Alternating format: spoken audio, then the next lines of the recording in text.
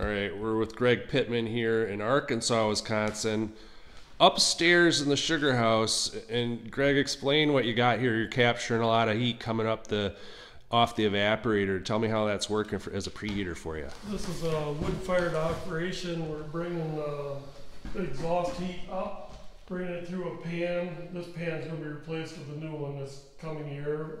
Smaller one actually be more efficient, so we're shrinking it down.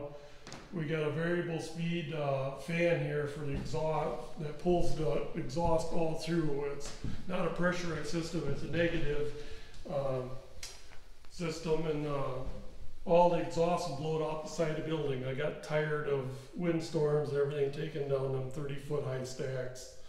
We don't have any holes in the roof or any leakage. Been running this system for between my old setup and the new here for over 25 years.